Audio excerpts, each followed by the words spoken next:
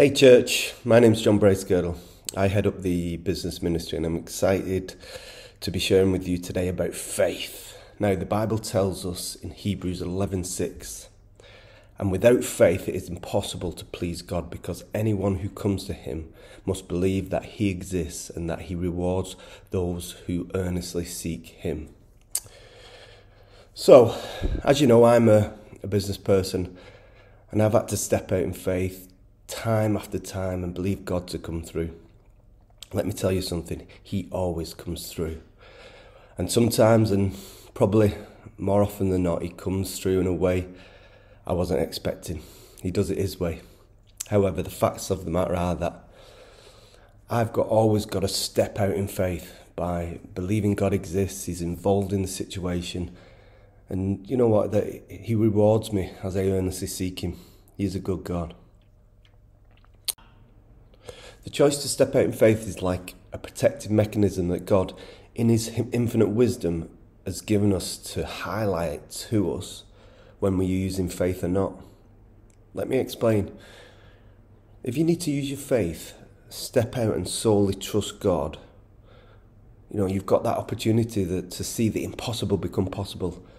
And the Bible tells us that it's pleasing to him. It encourages you that God is in it and he will reward you.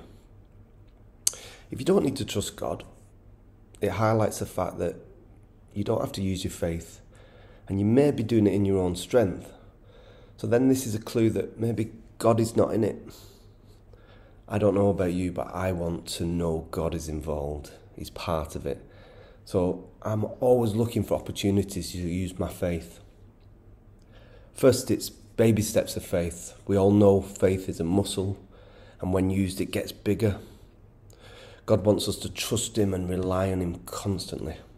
Once you step out in faith, the next time you need to do it, it'll look bigger, it'll look more scary, it'll even look more complicated.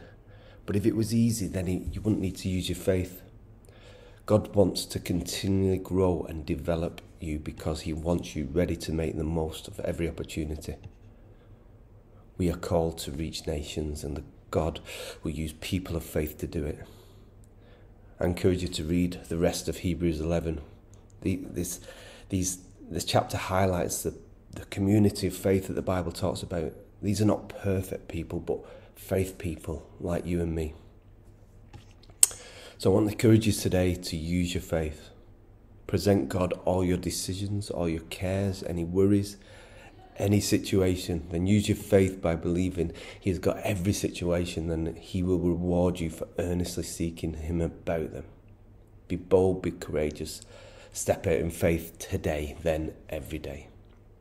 Love your church and pray mighty blessing on each and every one of you. I'll see you soon.